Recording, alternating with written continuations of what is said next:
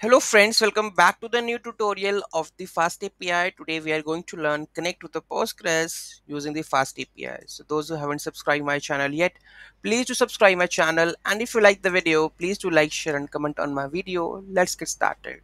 To start with, you have to install the FastAPI, SQL Alchemy, Collaborate 2, this to be installed.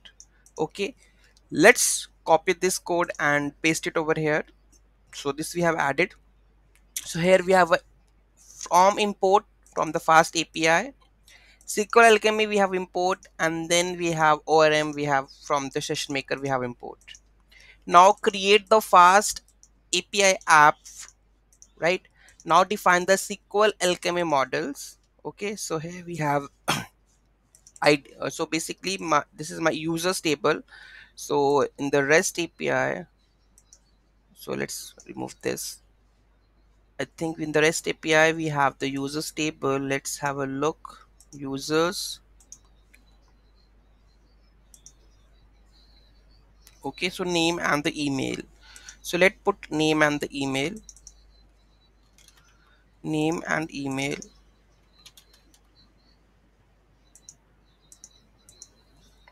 Okay, moving to the next. Here we have to set up the database connection string. So username, I think Postgres,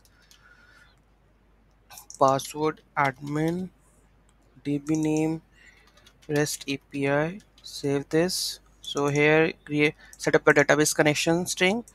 After that, create the database tables with the help of this. If it is not created, create a session maker object to interact with the database. Next, we have to create a API endpoint. Okay, so here we have to import the fast API. We need the depends and the HTTP exception. Let's go and add this.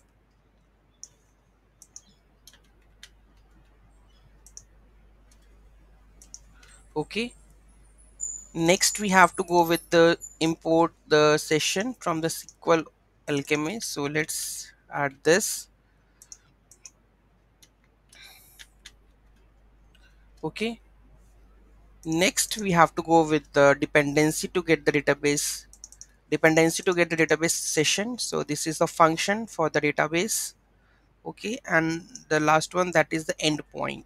Okay, for just retrieving the data by ID. So let's add this, and after this we will confirm that. Okay, so here we will add it like users and item ID we will send it, and here we are retrieving the data. So here we go with this one, right? So save this. Connection is done. Let's run this.